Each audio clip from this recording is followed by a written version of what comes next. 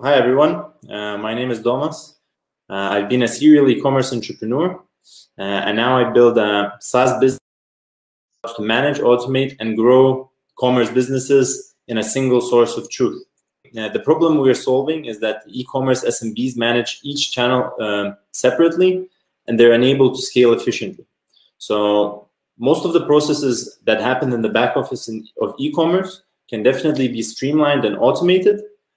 We can reduce the amount of human resources required because those are expensive and decrease every seller's profitability margin. And there is also a lack of interconnectivity between those processes. A solution MeetFounders came up with is integrating all of those back office processes into a single platform that allows us to fulfill orders 10 times faster.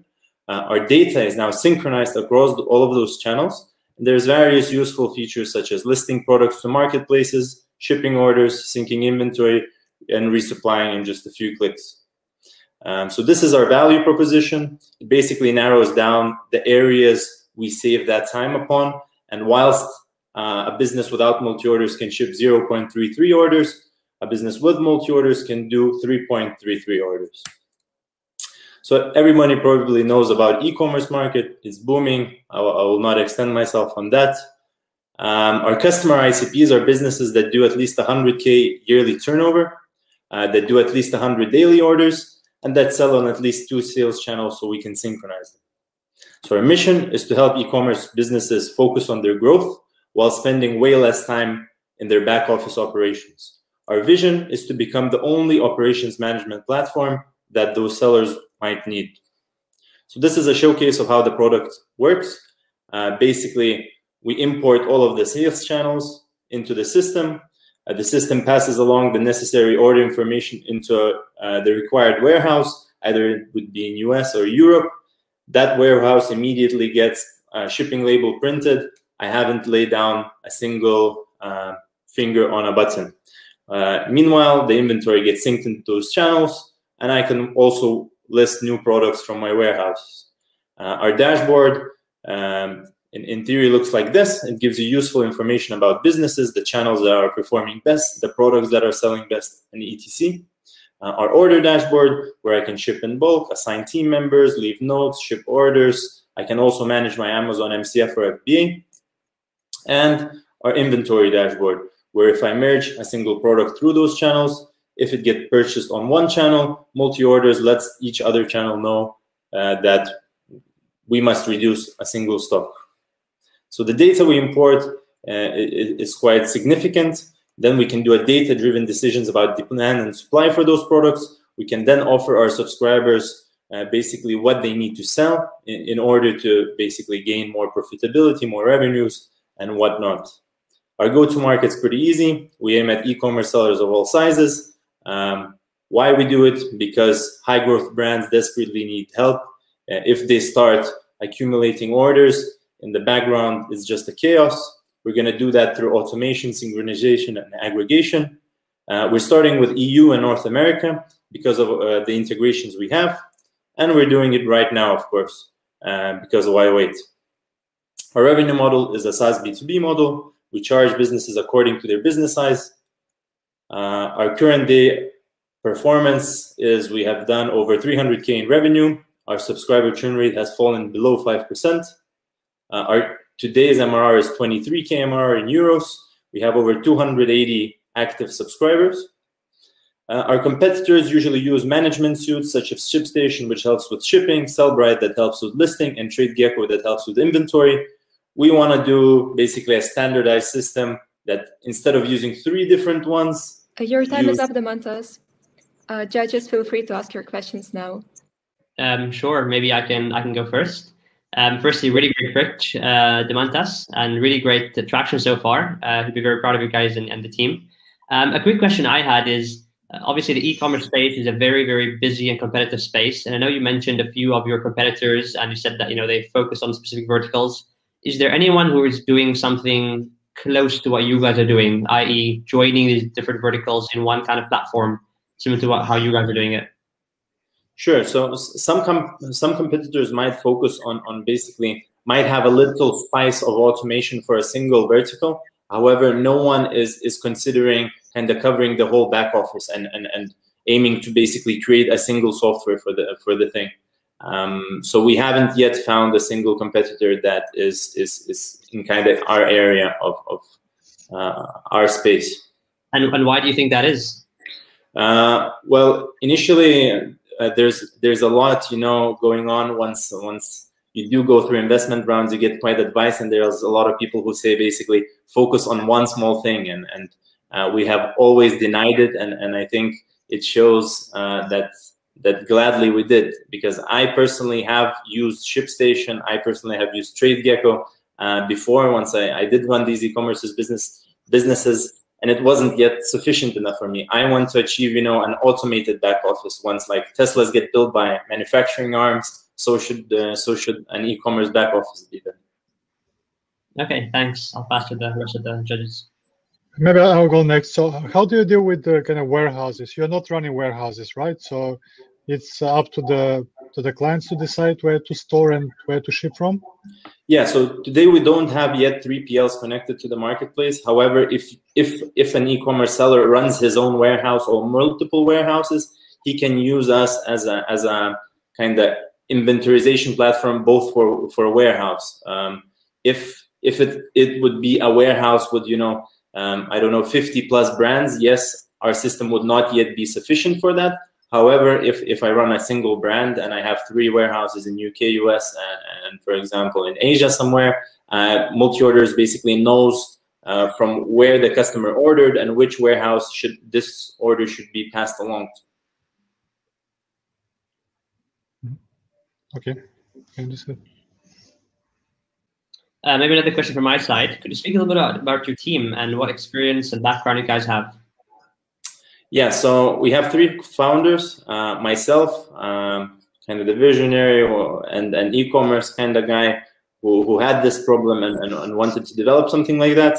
My fellow founder, Georgi, who's been through many various companies, corporate startups, and kind of absorbed them for operations kind of flow and structure, so he helps out with operations. And we have our CTO who's built over, I guess, 100 storefronts for e-commerce, built a couple high availability software such as VPN providers, and has now joined up with MeetFounders.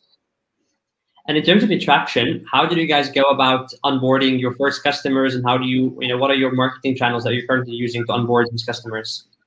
Yeah, so 3 main channels currently are SEO, software directories, and app stores, such as in Shopify and Wix and BigCommerce, and yeah, through our integration app store. So 3 main channels we currently use. Makes sense. And then what is your product vision for the next, say, 5 to 10 years? Yeah, so as mentioned, to create a kind of fully autonomous back office system. So I kind of, with the right setup, giving some time initially, the system itself would know where to pass the correct information along. So it kind of would be a very smooth ride. Either I'd grow 1,000% in a month or any type. It's just basically give the system to, you know, digest all of this flow kind of. So just to become a fully autonomous back office system is the vision for 5 to 10 years. Makes sense. And in terms of the consolidation of e-commerce, I know there's still opportunity for individual stores, but obviously Amazon is eating e-commerce. Do you think that is a big threat to you guys? Do you think that's a shrinking market, or do you think that there still is a growing market here? I personally think that Amazon will not be able to eat up the whole market. There's new guys such as Etsy popping up and growing way faster than Amazon, and I think it will continue because there's just so much more uniqueness coming into e-commerce, such as products, you know, handmade products, or like so much new competition coming along, and new sellers when they enter into Amazon, all I hear is disadvantages there. So I think it's just gonna spread out and be more than just Amazon. Makes sense, but just maybe just a follow on from that. If you see other players, such as even Shopify, for example, do you think if you guys start to see success, other more larger players may start to eat out of your own market share and create their own all-in-one platforms to integrate everyone? Also have my doubts on that, because then they would be in one way promoting their competitors, you know, kind of sell on all channels that are available, I bet they will do something like that for their channel. It's kind of their admin panel, their admin dashboard. And if you go into Amazon, there's various different features internally. But to have interconnectivity between different sales channels, I think it goes against their mission, kind of. Amazing, thanks. Sorry to interrupt. Your time is up. Great presentation and great questions from judges. I'm sure you can catch up later. So up next is James from Tend. Great. Hi, I'm James. I'm the founder of Tend, and we're building the food system of the future. One sec, sorry.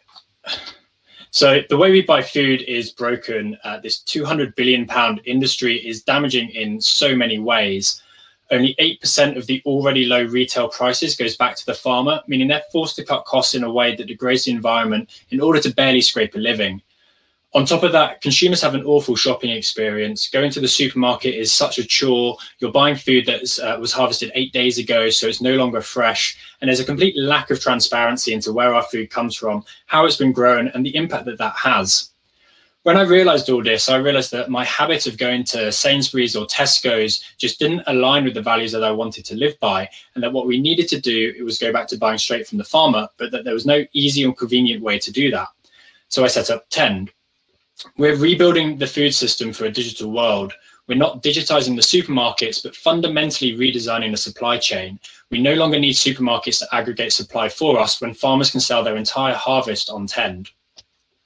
So Tend is a social commerce marketplace enabling any farmer to sell direct to any consumer. We're building a world where you can get fresh seasonal food delivered to your door from any farm in the UK within 36 hours of harvest.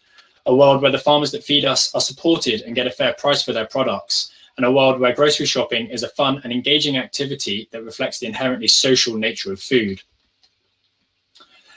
We make it really easy for farmers to sell direct to consumers. All they have to do is upload what they have available and set their prices on our marketplace, and then customers can pick and choose what they want from their favorite farms, finding everything all in one place and have it all delivered in one go.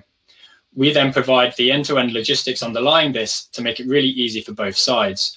All farmers have to do is harvest what was ordered, put it in the insulated cool boxes that we provide, and then our partner couriers pick this up and deliver it overnight to our micro-processing hubs, which are at a neighborhood level, and things like shipping containers in car parks and other underutilized assets, getting the food as close to last mile as possible, where we then combine those different customer orders and process them, combining the apples from one farm with the onions from another, and then finally delivering that last mile. We're putting the human relationships back into buying food, making grocery shopping the equivalent of the wonder of going to a farmer's market versus the chore of going to the supermarket. Farmers can interact with their customers, telling their stories through social content such as photos, videos, and live streams, whether they've just quit their job and started farming or they're a fifth-generation family farm. They're able to bring their customers along for the journey with them. We're also bringing in influencer chefs who are there recommending specific products and recipes, saying, for example, I absolutely love the beef from Wilden Meadows. It's grass-fed and so buttery, and here's my recipe for lasagna. And finally, enabling people to share food with friends. For example, they might go, Veronica, I know you absolutely love tomatoes. Check out these tomatoes from Sutton Community Farm. They're so juicy and tender. I absolutely love them. And if we buy them together in a group purchase, we can get a discount across the order, and you can invite your friends as well. And it's this part that customers really love about us. They really love the connection and community that Tend brings. They're not just buying food, they're buying into that kind of community aspect, and knowing that they're supporting Farmer Joe rather than a big corporation. Since launching our proof of concept, we've delivered over 300 orders to more than 100 customers. We're doing just under £2,000 worth of GMV a month, and over the last quarter, over 80% of our GMV has come from repeat customers. We've got 24 farmers in the pipeline, 24 farmers on the marketplace, and another 10 to 15 in the pipeline. We've now hit operational capacity and are raising a £300,000 pre-seed round in order to expand. We've got £80,000 of this committed and our advanced assurance for SEIS and EIS. So we're using this funding to build out the operations and lay the foundation, and look forward to kind of chatting to you about it. Free to ask any questions. Yeah, maybe I can start. So the food delivery market is obviously quite crowded space, right? I'm thinking, for example, even Cortilia, that raised 40 million in a few months ago. There's quite kind of like trying to tackle the same market, more or less, right? Getting product from the farmers straight away to the customers. So this is the first question: is how would you describe your USP? And second, how do you make sure to ensure quality across the different producers, right, to the final product you deliver to the customers? Yeah, absolutely. So yeah, obviously this is a lot of interest in this space at the moment, but I think a lot of the people raising funding at the moment are kind of digitizing the existing solutions rather than actually fundamentally rethinking how we do the supply chain and enabling people to go straight from the farm. Within that, our USP is this the connection and community that we bring, the fact that you can see life on the farm and see the farmer behind it and know that you are supporting Farmer Joe. People really love that. And then also our lower cost of logistics by having these micro hubs enable us to do that in a cheaper way. Over time, our then defensibility moves towards the network effects that come from a marketplace. More supply enables more selection, enables more demand, and that flywheel effect goes on. In terms of quality, we initially are working with all the farms that we work with. We have a phone call with them and understand how they farm. We've done a few farm visits as well, just to sort of make sure like everything's up to standard in terms of how we want our farmers to work. Over time, that will move in towards a more trust-based model with kind of ratings and things like that. If someone doesn't get a good product, then there will be reviews that kind of reflect that in the website on the marketplace, and so customers will be able to see it there. Thank you. Can I ask a quick question? How do you plan to? Go ahead. Sorry, please go ahead. Okay. My question was on team. What makes your team the right team to execute this idea? Yeah, absolutely. So the team at the moment is me as the solo founder. What kind of makes me the right team to execute is I've done it so far and I've built it to this level. I'm planning on bringing in an operations lead and a technical lead who will bring in those other aspects of the team to help develop the product and lay the operational foundation. I've got a background. I studied ecology and conservation at Cambridge University. I've got published research into biodiversity. So this is a space that I know well and I'm very passionate about. And then I've got experience running strategy and operations as a consultant, and then did a study for an MBA at Wharton Business School. So I've got kind of the operational side of things as well. Right. Just one bit of feedback would be in your pitch, just a slide on kind of what you're looking for next. I mean, it sounds like you could do most of the stuff yourself, but I think that would be something important because whenever I look at companies to invest in, I always think about, okay, what's the team the founder has got around them, and how are they going to kind of move from this vision into something which can really scale quite quickly. Sure, thank you. Hey, James, really good pitch, and really like the vision as well. I mean, we definitely need more sustainable food. The food is for you. We're trying to solve that problem. Lucky for you, or maybe I'll say unlucky, is that my previous start, I was actually trying to solve a very similar problem, albeit with dry commodities and in Africa. So a few questions that I have for what you're building.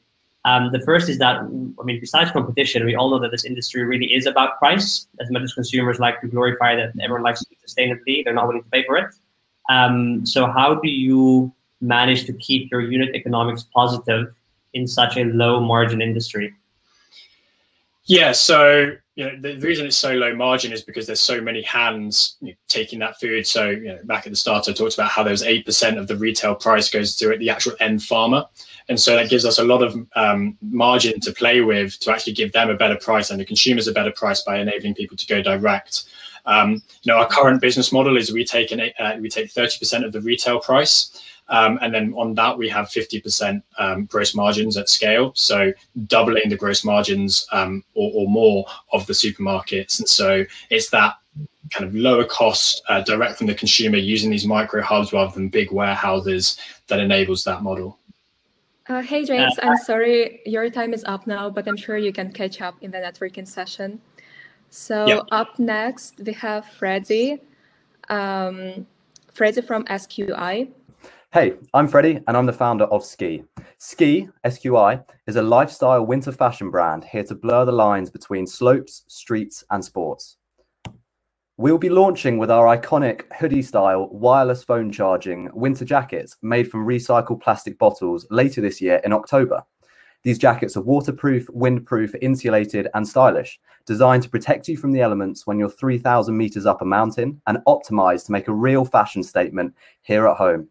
And in urban cities around the world. The goal was to create a concise range with the environment front of mind. So we plan to release this jacket in 4 colorways: sand, forest, ocean, and volcanic. I had the idea for this product and for this brand 3 years ago when I was looking to buy a new jacket for a ski holiday. My thinking was, if I'm going to spend £200 or £300 on a jacket, I want more than just a ski jacket. I want something that I can get a lot of use out of here at home in the UK through our winters. And I was really shocked at the lack of options out there. There was a clear opportunity for a brand who wanted to bridge the gap from piste to pavement with a hybrid product and a hybrid brand. Traditionally, the ski industry, fashion industry, and sports industries have remained very separate and distinct to each other. However, over the last 30 years, the lines between these industries have blurred as society evolves and consumer habits change. And now there is big overlap between these markets. And in fairness to some fashion and sports brands, they are to an extent aware of this. However, the ski industry is very late to the party. In fact, you could take it one step further and say that the ski industry as a whole hasn't seen a challenger or a disruptor yet at all. And this creates a really big opportunity for us. Our mission statement is simple: to reimagine the boundaries of a ski brand. And that's why we have our slopes, streets, sports mentality. I'm currently fundraising to launch Ski in October later this year. In total, we're raising £250,000. So far, we've raised £130,000. And what this £130,000 allows us to do is to buy these 4 jackets. We place an order for 1,000 units in 4 weeks' time. And I'm here pitching to you today because we'd like to raise an additional £120,000 to take us to that total target of £250,000, so we can do 3 more things as part of our launch. The first thing I'd like to do is purchase an order of loungewear, the products you see here, to complement the headline jackets. The joggers and sweatshirts are made from recycled cottons, whilst the tees are made from bamboo. The second thing I'd like to do is increase our content budget. As a fashion brand, it goes without saying that your product is really important. But what I think really matters and what will really create differentiation is brand, social media, content, digital marketing, creators, and influencers. All in all, content is king. The third and final thing I'd like to do with your investment is some influencer marketing. I've been working with the team at Influencer who have offered us a guaranteed 5-to-1 return on advertising spend. Simply put, if we invest 50 grand with Influencer, this guarantees us 250 grand worth of sales. And I would love to go ahead with this should we be able to raise our full investment target of 250. When it comes to influencers and creators, it's worth quickly introducing the Ferdinand twins, Remy and Anya, who will be the face of our brand when we launch later this year. The girls are aspiring dancers, performers, content creators, and social media personalities. They don't yet have a huge following, unlike other members of their family, but we aren't partnering with them for their followers. We're partnering with the twins for the content that they can create with us this year. This slide here shows the core team of 10 people who will launch the brand with me later this year. Each person brings a different skill set to the table, and as a business, we're really well-rounded and ready to launch. There's so much more information I could share with you. Nearly impossible to do this brand justice in just 4 minutes. I thought it was 5, so I might go slightly over. We have a team video available where everyone's shown on this slide here. Your time is up now. Feel free to finish off. I'll be 30 seconds and I'll be done. So yeah, we have a full team video available where all 10 of us introduce ourselves. All of these finance documents, a cash flow forecast, balance sheets, profit and loss, full unit economics, that's all ready to go. And the last slide to finish on is our Land Rover Defender that we're looking forward to using later this year as the UK and Europe starts to leave the era of lockdowns behind as the travel boom and the roaring 20s begin. Après-ski events and entertainment are a huge part of what makes a ski holiday so fun, and we intend to bring the après-ski culture from piste to pavement, from Meribel to London. So thank you so much for your time. It's been a pleasure. More than happy to now answer your questions. Well done. So how will the jackets compare to what we usually buy in kind of ski store. So kind of in terms of wind breaking, waterproof, etc. Yeah, so it has all of those things in spades. It's designed to protect you in horrible weather when you're at the top of a mountain. So it's waterproof, windproof, insulated, and everything. And I think a lot of people really trust ski jackets, because if they're buying a ski jacket, they know it's going to keep you warm, dry, and protected from the weather. And so I think we kind of inherently have this kind of built into our brand and built into our product by playing on our ties to the ski industry. If you want particular numbers, it's 10K, 10K. No. That's fine. No, sorry. Yes. Cool. No, that's all good. No, really good pitch, Freddie. I think it was one of the more engaging ones, which I really appreciate, because you kind of can feel the passion coming out there. I think it's very important for a B2C brand, especially. So really good job on that. Obviously, this market is, I think you kind of mentioned in your pitch as well, a lot of it comes down to a lifestyle, and you want to sell that kind of lifestyle, and people want to resonate with that lifestyle. So you did mention a few of, what are the name of the twins that you want to use, but what is kind of that longer term vision? A lot of times of these new brands coming out is very much the founder behind it that starts as an influencer and then he monetizes his community. How do you guys, since you're getting external people to do it, how do you guys plan to have that long-term moat in terms of your influencer branding?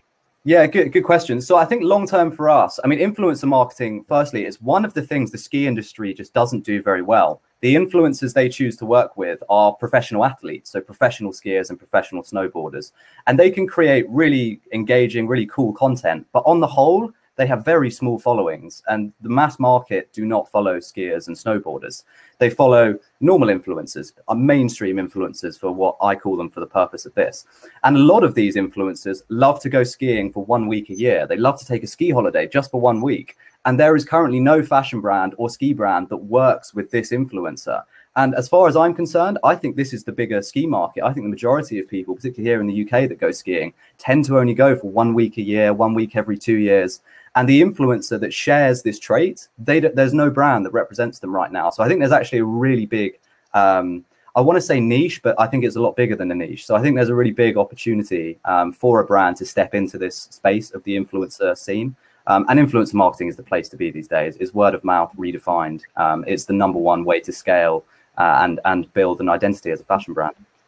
I think that's very compelling. That makes a lot of sense. Have you guys thought of doing a crowdfunding round? Yeah, we have. So I'm kind of penciling that in for 18 months time at our next round. At this stage, we're pre-revenue and we're launching in October later this year. And I'm quite keen, to be honest, based off the back of the success we've had so far fundraising, I'm quite keen to just keep it private. I kind of don't see the need at the moment to take it to crowdfund because the next 12 months is all about just proving our concept.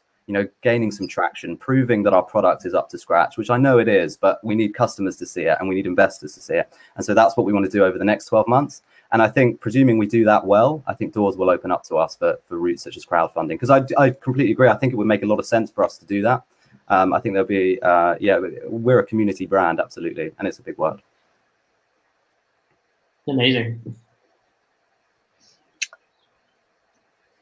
Where are you going to manufacture the jackets and everything? Yeah, so we're partnered with a family-run factory in Shanghai to manufacture the jackets at the moment. Long term, we'd look to acquire our own factory where we have total control over the entire process. We have full control over what fabrics we use at the moment. So in terms of our materials, we are really sustainable.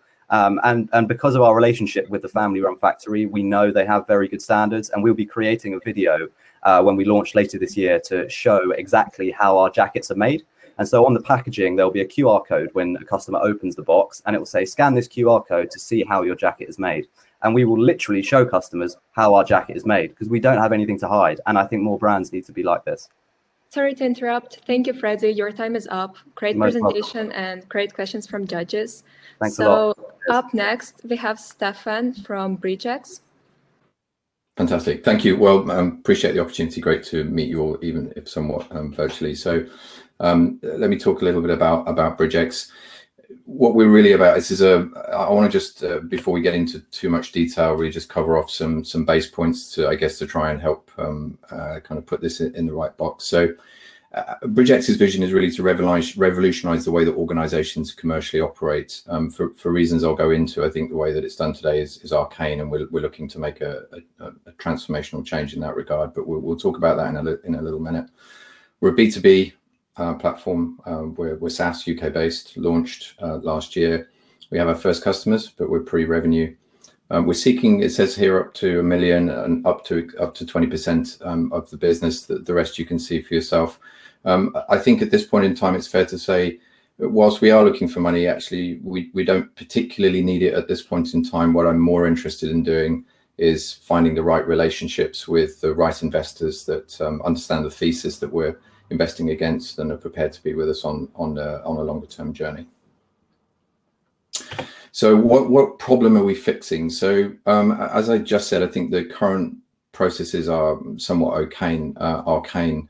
The way that contracts have been done for the last, however long is, they're signed on a piece of paper, filed, and typically in substandard storage. Most of the organizations we go into, particularly smaller and mid-sized businesses, are using, SharePoint or Dropbox to store a copy of a contract once it's been signed.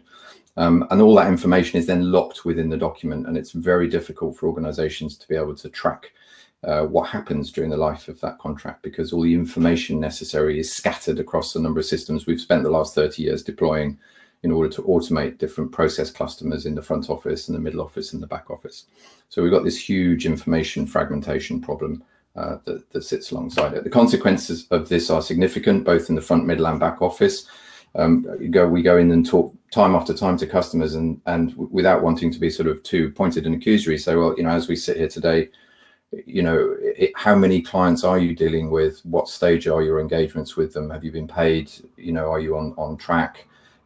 Which clients, which products, which sectors? And that's information which they struggle to answer. They can typically answer it 10 days later or a few days later, once they've typically sent off a junior member of the team with a spreadsheet to go and scrape data out of the current systems, but they certainly don't have that information at their fingertips. And in today's world, the pace that things are moving, we think in fact, we know that's a problem, and it ultimately leads to the whole team, kind of flying blind.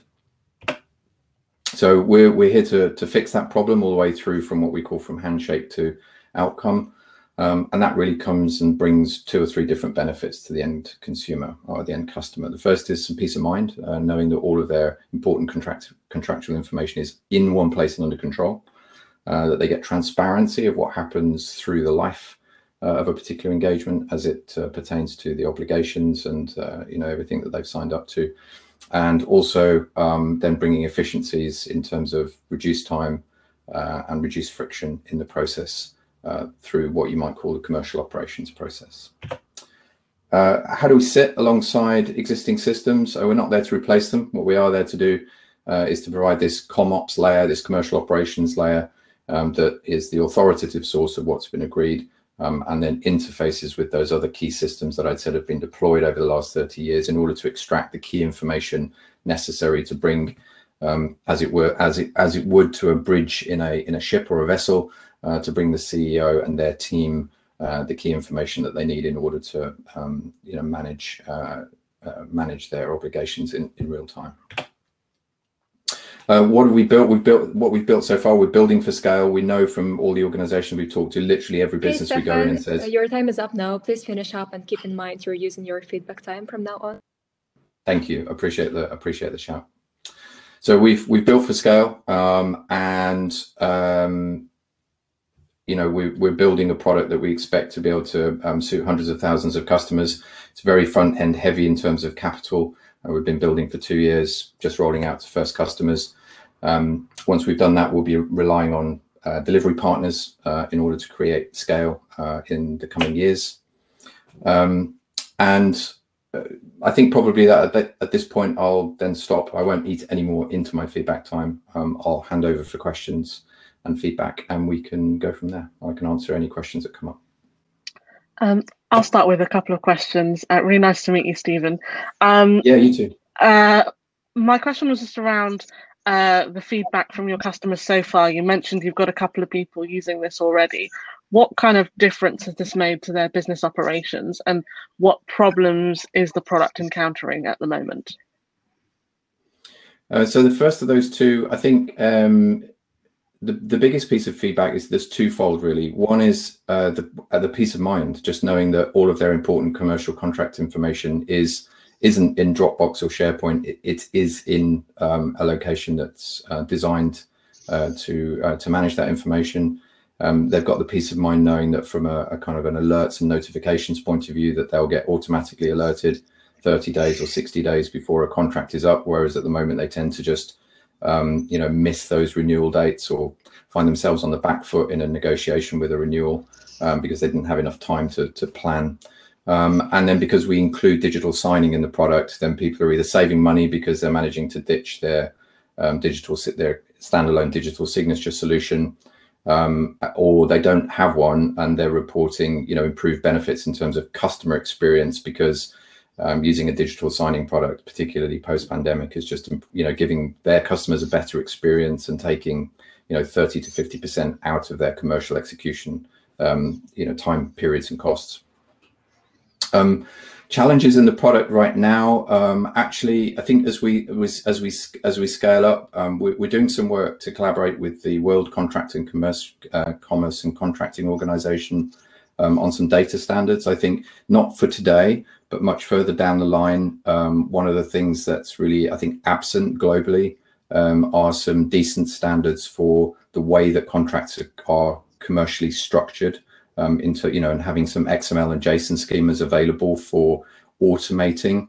There's a lot of work going on to automate and try and standardize legal clauses, but not very much going on around the transportation of commercial information as it's exchanged between parties. And so I think one of our challenges coming up in the coming years will be making sure that we can get organizations to adopt some common data standards in order to help them improve their own efficiencies, I would say. But at this point in time, the product's been out with customers for 6 months. It's robust, it's stable. We're onboarding a new customer a week at the moment. I'm more interested in getting them on board and getting feedback than taking revenue from them at this point in time. But that's what we're doing. Isn't what you're trying to achieve also being the great promise of smart contracts that they'll automate all these kind of relationships where events happen, then automatically the code will trigger some consequences, et cetera, in a kind of very transparent way. So kind of the buzz here has subsided significantly, but it seems that you're trying to solve the same problem. So how do you measure against this? Yeah, no, it's a great question. And actually, it was one of my points of inspiration when I started this. I worked in consulting for 20 years with KPMG and Accenture, and I saw this inefficiency problem. When I saw the smart contracts thing come up, particularly through Ethereum, I looked at that and I kind of went, actually, that's the right answer, but it's a too low a level from a commercial point of view. So if you take that need for autonomy and automation and you scale it up, and look at it not necessarily at a more technical layer, but at a commercial layer, then that's very much how we've built the platform. So each deal has each contract has its own API endpoint and has a degree of autonomy so that it can be acting more like an active responsive item rather than something that's dead. And we've architected that way. We do use blockchain for notarizing. So that we're able to establish an audit trail of the history of uncertainty of contract information. But yeah, we've taken quite a lot of inspiration from the smart contract world and just applied that similar sort of autonomy thinking at a commercial relationship level, if that makes sense. We've rolled it up several layers within the organization. Sorry to interrupt you, Stefan. Your time is up now. Thank you. Great presentation and great questions from the judges. And I'm sure you can catch up later. So up next, we have Ross from AQai. Hi, everybody, and great to be here. Many of you have heard of IQ. That's our cognitive intelligence.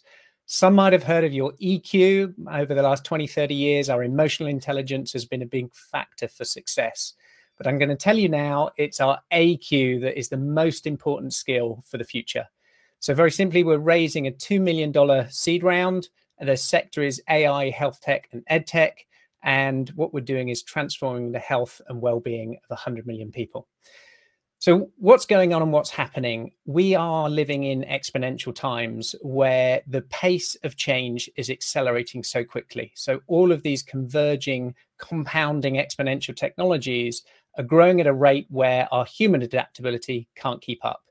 So what we're seeing is a risk of many organizations and people and teams suffering and risk of collapse. And how do we train and plan for jobs that we don't even know what they are yet? Reskilling is a massive opportunity. So a small survey shows 375 million people needing to switch occupations and reskill. And if you think about that number, that's the whole working population of the USA, Canada, Japan, Australia, and UK combined. So it's a big challenge of how do people adapt. In fact, it's the #1 in-demand skill when you look at countless different surveys and reports from World Economic Forum to this one in terms of LinkedIn, of our resilience and adaptability being #1. And this isn't just a COVID impact. That's just accelerated the future of work. So what we do at AQai is we measure adaptability scientifically and robustly across 15 different dimensions. And then we've got a scalable way to how do you improve it. So this is not something that just puts you in a box with a label. It's then a program to how do I improve my resilience, my grit, my team support, all of these different factors. So we have a patent pending on our model, AQ. We have trademarks around it, and we've got the assessment up and running. You get an individual dashboard report. It's done in a very interesting way. So it's done via an AI conversation in a chatbot, and then you get that instant report. We also are now certifying and training coaches. That's our go-to-market, is through coaches and consultants, whilst we're building up an AI digital coach. So Ada, instead of learning and going to an event that is then the knowledge that you have to remember to think when you're using it, coaching needs to be in line with life when you need it. It needs to understand how you learn, when you learn, and your adaptability so that it can be very personal. It's what happens at exec level, but not for many who are being left behind through this big change. Business model is simple. 3 areas: our assessment through the channel based on volume, and channel is the price points for the individuals. The coaching platform that is a subscription based to Ada, and also the marketplace of all the consultants that we're training, and then our licensing that we are doing for these coaches. In fact, in the last 4 months, we've certified and trained 66 coaches, and we're on board in about another 20 every month. So we believe everyone deserves access to the best minds and coaches in training, regardless of their location or wealth in their career. We've raised about $1 million to date. We've got lots of great clients who are paying already, users across 52 different countries, and distribution partners in a range of countries as well. So I'm going to pause there and go straight into feedback and questions. Hey, Ross, great presentation and very, very clear. I really understood it from what you're explaining, so good on you for that. I suppose the question is, I still don't fully understand exactly what you guys have, what's the solution that you're offering? Is it a way of the mindset that I'm in terms of adaptability of education, or what exactly is your offering? So what we're offering is the insights to understand and measure adaptability. So we do that across these 15 different dimensions in a scientifically validated way. So an employee would take the assessment, they'll get their individual report, but then from a company basis, they get an aggregated team view, and we start to do predictive analysis of reskill index and change readiness. So this is working inside HR departments, innovation, mergers and acquisitions. For example, GSK, we're putting 500 of their executive leadership team through. We've got coaches working with Microsoft employees that are going through change. So we give the data, and then we give training on how to improve those dimensions. Makes a lot of sense. I suppose, the change management industry is definitely a very big industry. But I suppose a question comes in terms of the actual employees who are receiving this information, especially when it comes from an HR department. Sometimes it feels a bit intrusive. Sometimes it feels like it's just another task they want employees to do. How do you get over that barrier of just making it kind of work for employees? Couple of pieces. There is a survey fatigue, employees being over-surveyed. That's why it's done via a conversational chatbot. The feedback we've had from, be it UN agencies to IBM, is that this feels like nothing they've experienced before to gain that data and insight. In fact, we're getting more authentic insights than through even a human doing it. And that's proven from some DARPA studies and things like that. So one aspect is the user experience of it. The other is the context and also the protection. So the user themselves are in control of their data and can make it visible or not to the company. The company sees it anonymized and aggregated to be able to do team activities, whereas the individual can take their own responsibility for their own, career portfolio and career path as they develop as well. So we've thought about it in those two ways. To give you context, I've been an entrepreneur 20 years. I ran my own agency, brand agency, for 18. I employed about 100 people over that period and did a successful exit in 2017. So I've got a lot of collaborations and partners, full-time team of 6. So, it's still at early stages, but we've got some good traction so far. Amazing. Sounds really good. Thanks. So it's all good and well knowing what the problem is, say, on a team or how the team is feeling, but then how do you actually address that problem? Do you think organizations put resources into perhaps the assessment, or do you think maybe they will rather, put people through a reskilling workshop, for example, to learn a certain hard skill? So these, great question. These things are already happening. And in fact, soft skills are seen as more important than the hard skills during the transition and changes in, large employers. And the assessments is just the data and the Trojan horse in to then how do you support them through that process? So in terms of we're looking at the environment, workplace stress, anxiety, lots of input, and they already need this and are coming to us. So for example, Dell reached out to a university saying, adaptability is one of our core pillars for the next 2 years. Can you help us? They said, go and speak to AQai. They're the most credible in the space. So we've put down some very significant relationships where this is an issue. Reskilling, transforming every organization, reimagining their business model. How are they supported through that? How do you create the psychological safety in teams? That's the interventions that we're building into the system, both through the marketplace and our Ada Coach, which our Ada Coach launches in about 60 days' time. We've got some very significant partnerships that have been building out that AI and platform. So it's just a very exciting time to be working on this, and we're doing it because we don't want to see people left behind. It's all very well technology accelerating everything. Humans are an important part of that. So how can we underpin them where their identity is so linked to their current job? How do we support them through that to find new opportunities as they adapt to a new future of work? Amazing. Makes a lot of sense. So thanks for that, Ross. Thanks, Mohammed. Thanks, everybody. Perfect timing. Thank you, Ross. Thanks. And thank you, judges, for your questions. So up next, we have Slavas from Offschool. Thanks. So, hey, everyone, I'm Slavas from Offschool. So let's get straight to it. Who are we and what is Offschool? So the Offschool is the free language learning app, and it's a spin-off project of Soul Education. We can talk forever on how learning languages is important. Unfortunately, learning a foreign language can be expensive, especially if you take a college course or pay for your private tutoring. So we asked ourselves, how can we make learning accessible to everyone? So allow me to present to you the Offschool. Language learning app, always free, always interactive, always live streaming lessons by professionals. So the beauty of Offschool is that students can study as long as they want with us. But if they require an official certificate, they will have to purchase it at a cost of just £19. The monetization structure will also include an in-app and streaming advertising, international test shop, and online merchandise shop. So how does the whole thing works?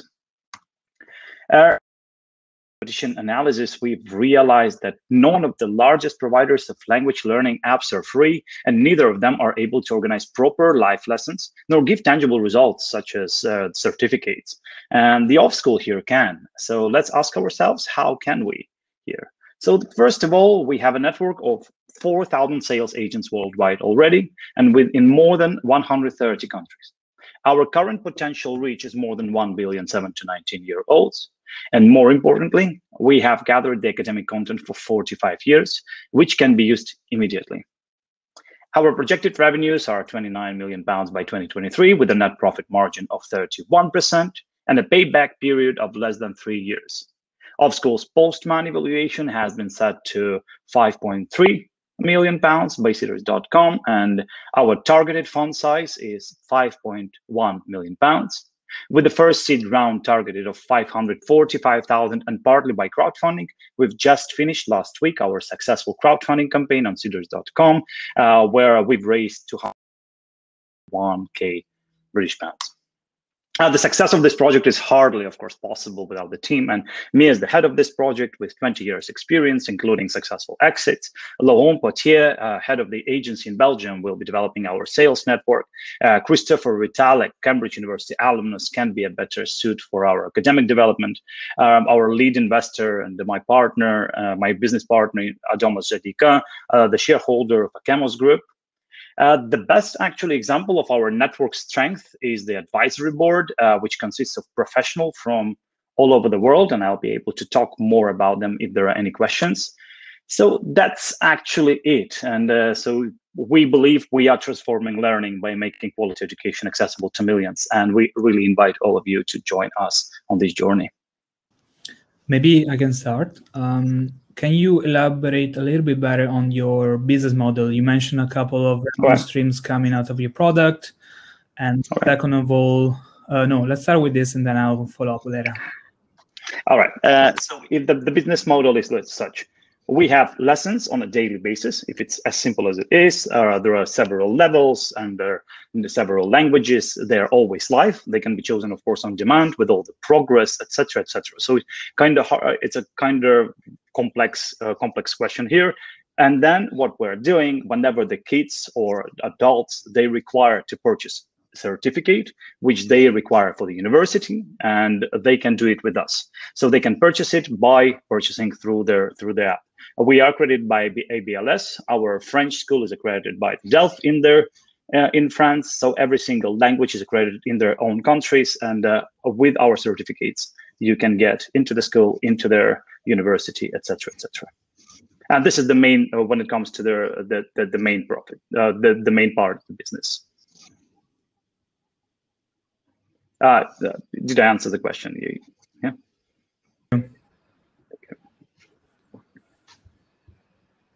How many users do you have on the platform? And I guess because you're operating on like a free model, what's the churn rate like? All right. So at the moment, because the company which we have purchased with on the pre-seed round, we have purchased the UK-based educational organization in order to create the program. So it's the idea stage at the moment. We are starting with the alpha version in June, the beta version in October. We're on the 75% already done the whole thing. Now we're producing the studios where the teachers are going to be shot, etc., etc. So now we don't have, but generally speaking, as the company, the one which, because it's a spin-off project, every single year, Sal Education, and I was the CEO of this company for several years, we are bringing more than 5,000 students to the UK, US. It's physically, when I say, so from all over the world. So our reach at the moment, so our salespeople, we have more than 4,000 salespeople around the world. And we are sure that we are going to be able to bring the student to study free if we're able to bring 5,000 to the UK every single year. I suppose maybe following on from that first question, I think myself or millions of other people around the world during COVID tried to learn a new language. And I tried a bunch of different platforms, and it was kind of sticking with it that I just really cycled with. How do you plan to be different to all these other platforms in terms of the actual learning? Are you guys better at teaching a language? That's the best question I could have today. Generally, all of the platforms, including the Duolingo, Memrise, Bubble, any they're quite nice. The only thing that you can't reach higher than A2, B1 level of CFR. So it's just like you can't be more than pre-intermediate. So the main thing for us generally is that all the lessons going to be live or on demand. We will have all the gaming part as well. But the main thing is the live lessons on a daily basis. So whenever you go to your app, you are planning, like in any sport app which you're doing, you are planning your week.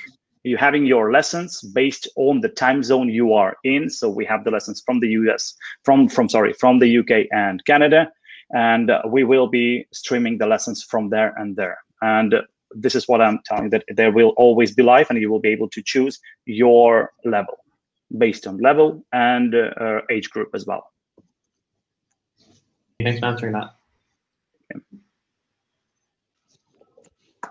I would say in your pitch deck, it was quite good. A lot of times you see people putting too much information in pitch deck, whereas yours is quite nice.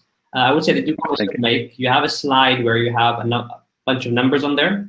Quite a key slide. That's a slide that at least I look for on a pitch deck, and I would say yours is a bit all over the place, and I couldn't really understand what each number meant. If you make that a bit clearer and ensure the numbers are quite well, I would say that would be a good improvement.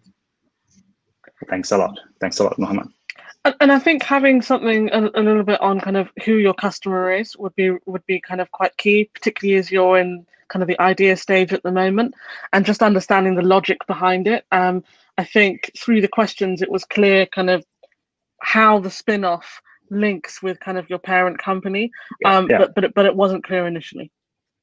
Yeah, that's what I've been requested by the investors, not to put a lot about this about the original company, so we would not be talking about it. And this is where we are always fighting, you know, whenever it comes to this point. I understand you clearly. I do agree with you. This is what we wanted at the beginning, and we were always starting.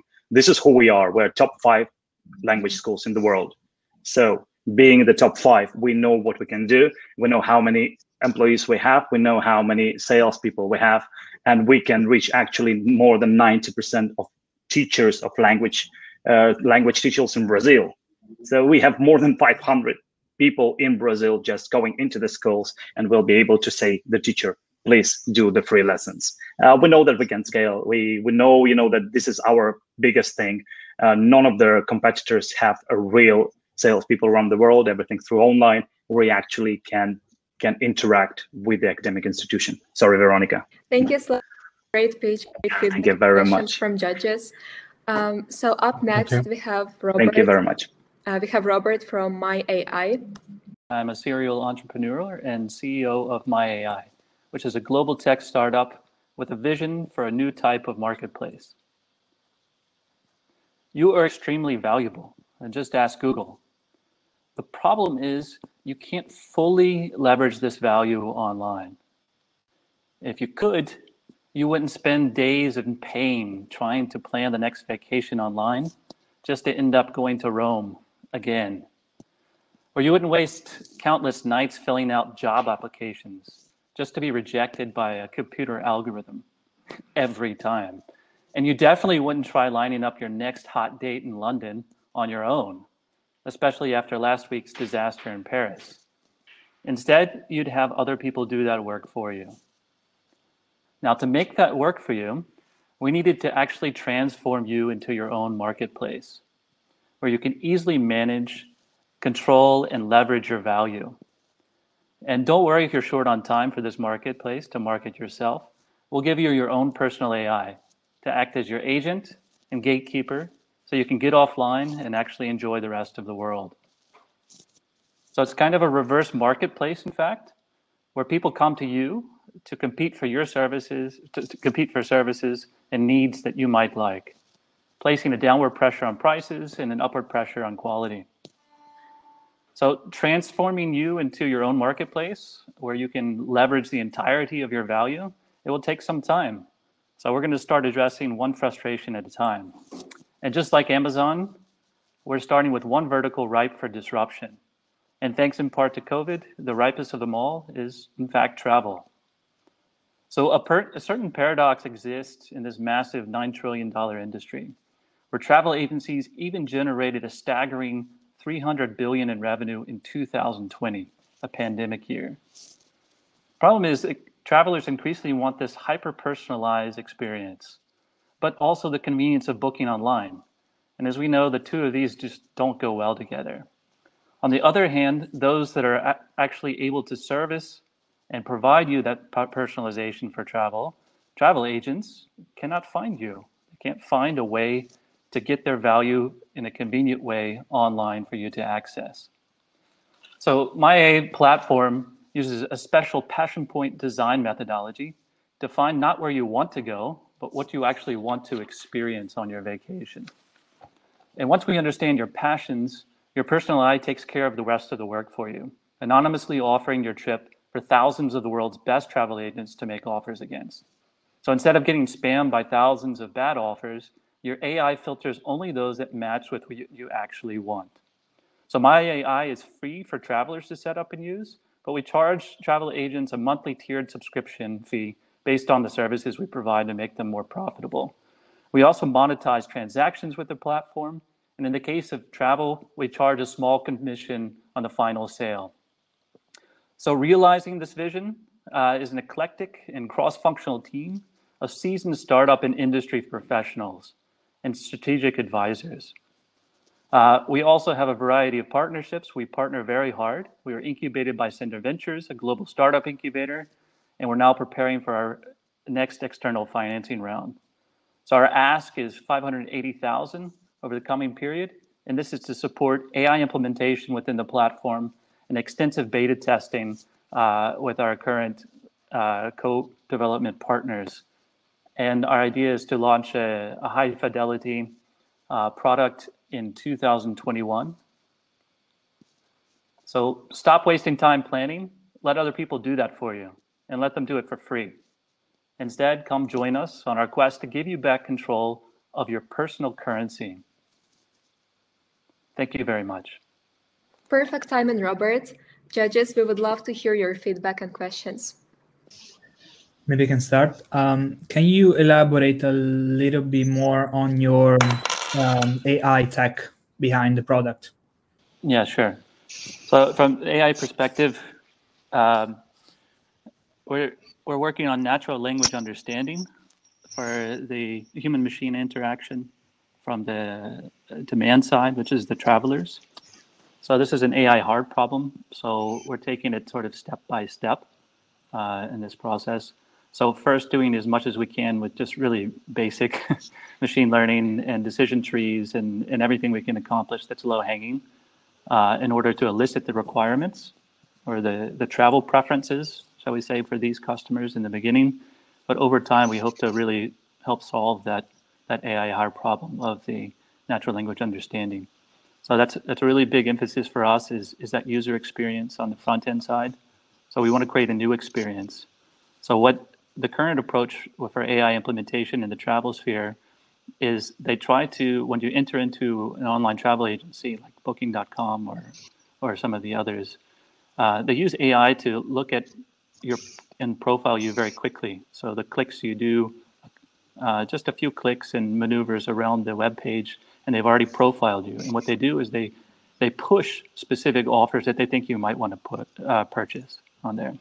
Our approach is very different. Our approach is actually understanding what your passions would be, and then in an objective way, exposing that to travel agents for them to act creatively and actually propose offers against those requirements.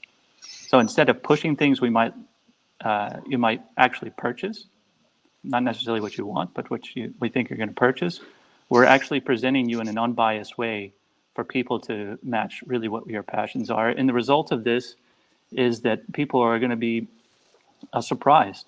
So for example, no one maybe is thinking about taking a vacation in Alicante from London right now, but you might be pleasantly surprised by an itinerary from that region that allows you to experience the local culture, the local cuisine, and the local archaeological scene there, things that you're actually interested in experiencing online. Other aspects of machine learning and AI, we have a recommendations engine. So a big part of the platform is not only the interaction, but it's also the matching. So we don't match with actual offers, but we match with skills and capabilities of the human agents there.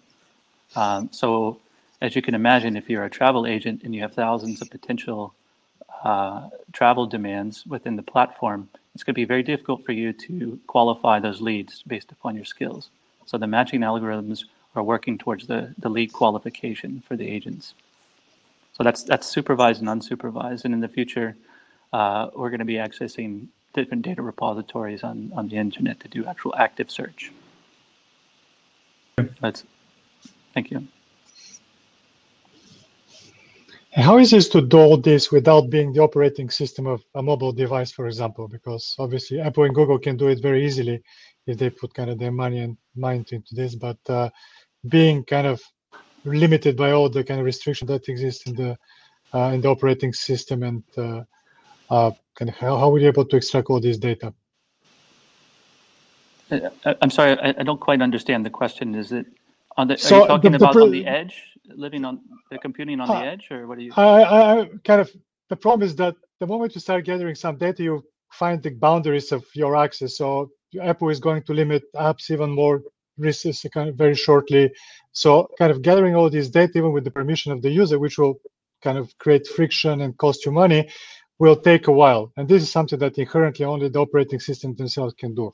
So how are we going to go around this and kind of build a really robust data set to have good insights into people's desires and not just kind of snippets of it?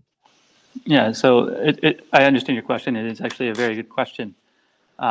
So two things. For the training sets, we have access to different training sets.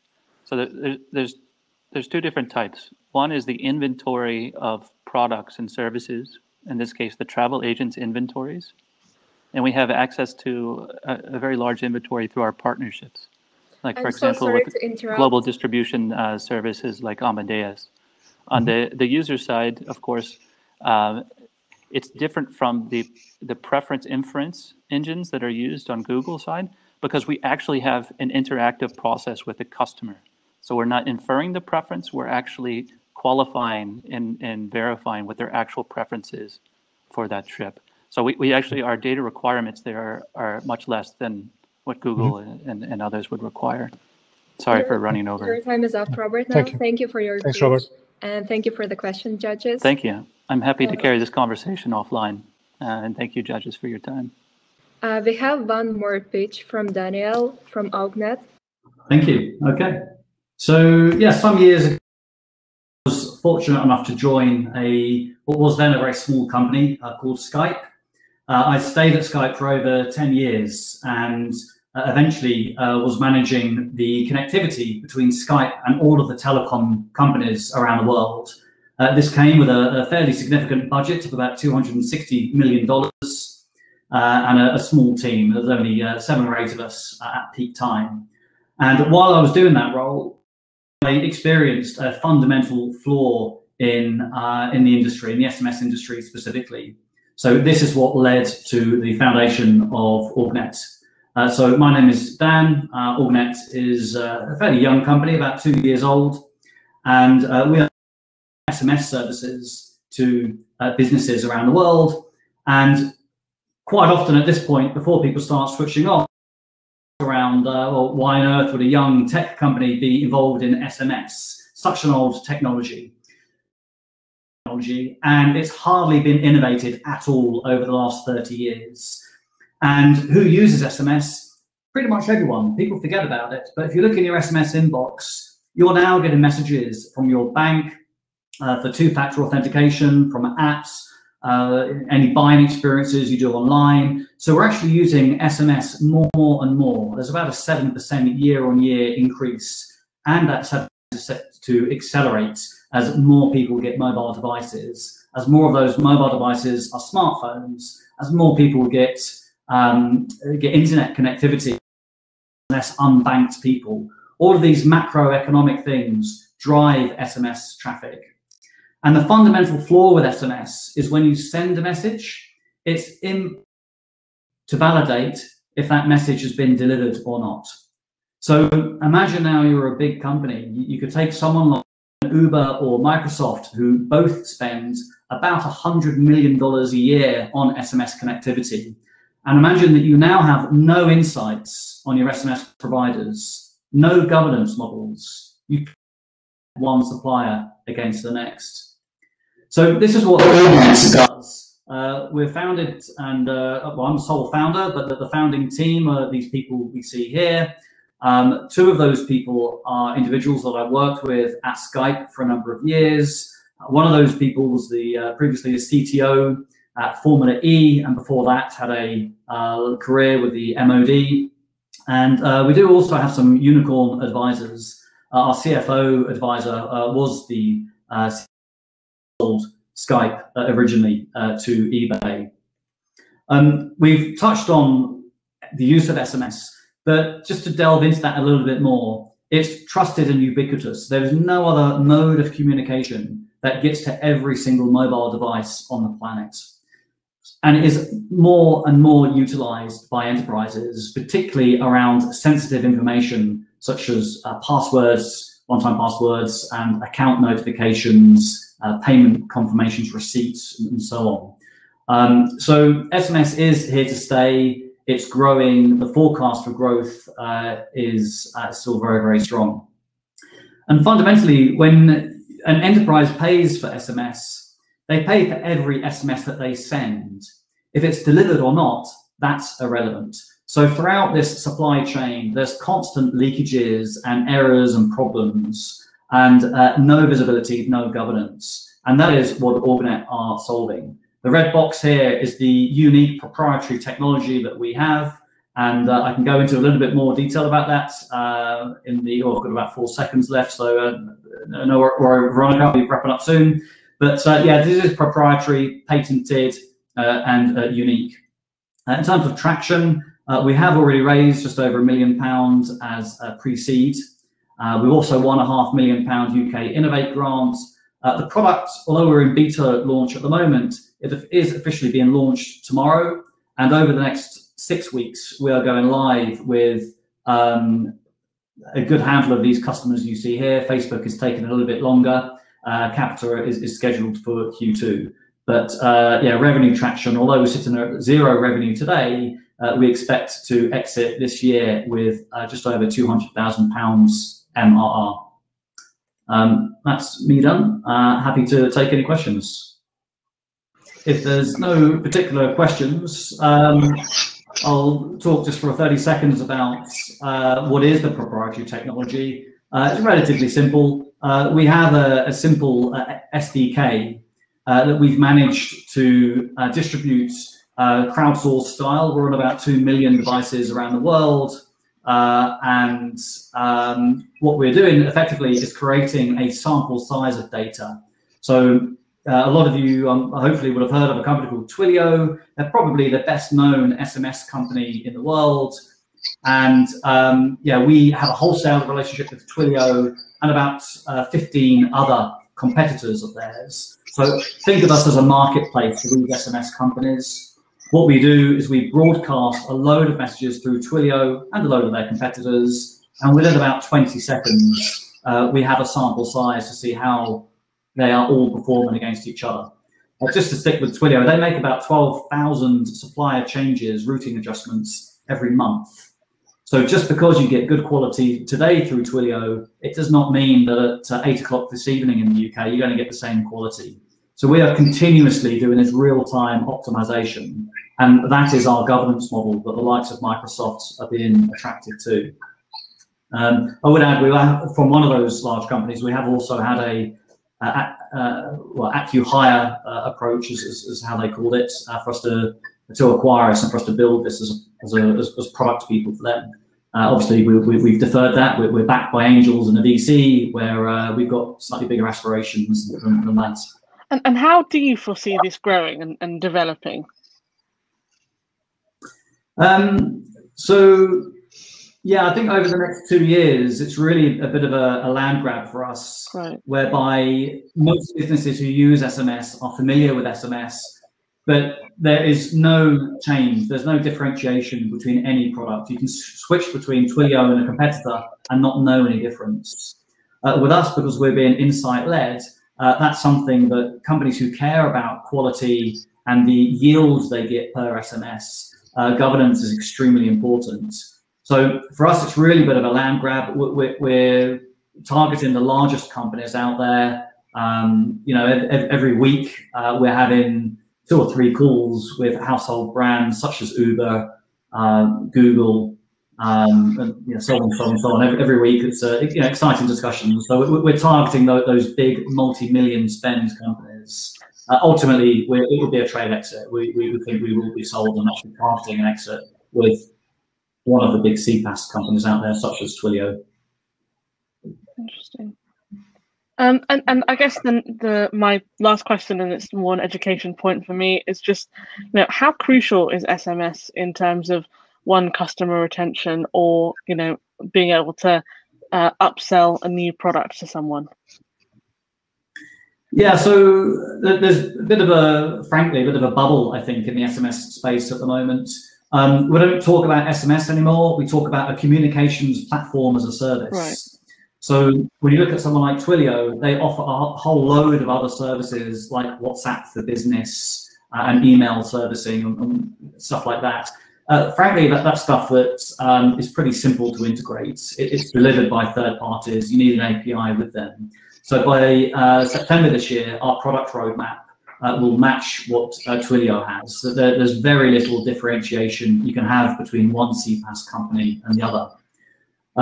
So yeah, upsell for us, yeah, is to grab them as the only company in the world who offers a governed SMS service. We're the only company in the world who offers SLAs for SMS connectivity, and that's really by far the biggest spend that customers have. There's other things we can upsell, WhatsApp for business and other communication needs, voice services and so on. But these are bolt-on and yeah, they're features rather than core products. Hey, Daniel, really interesting hearing about the problems with SMS deliverability. Could you talk a bit more about your traction to date? So maybe, some of the customers you've worked with, as well as the revenue perhaps that you've been making so far? Yeah, revenue is start off with that one, so it's an easy one. It's pretty insignificant. We did a soft launch of our service in January. It's probably it's a few $1,000s pounds a month. It's not something we particularly track. This was really a sort of get it out in the field and make sure we can be transmitting these messages. We have interconnects with the likes of Vodafone and, as I say, Twilio and so on. So it's really just checking that throughput of SMS works. We have discovered a few bugs, all now fixed, and yeah, officially going live tomorrow, April Fool's Day. Probably not a very wise calendar choice on our side, but yeah. So product traction is there. Clearly, we've been working with customers in the background over the last 9 months, and yeah, one of the sort of challenges we've got is that we have been targeting these very large companies with long sales cycle.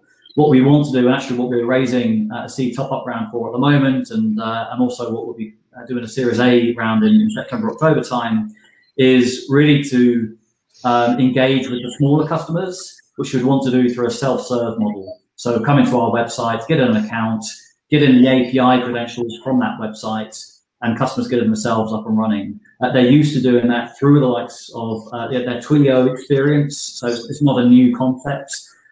It just takes quite a bit of content to be generated behind that to support customers digitally through their integration. And of course, the online marketing as well, but we're very much a direct sales model at the moment. Amazing, thanks for that. Thank you, Daniel. That was a great presentation, and that was the final presentation of the evening. So thank you to judges for being here tonight, and thank you to all the startups that's pitched. Up next is the networking session. This is a great chance for judges and startups to catch up if they didn't have time earlier, and I hope to see you all there. So you can click the networking in the left column to build some relationships, and I hope the judges can stay for it as well. Thank you. Thank you.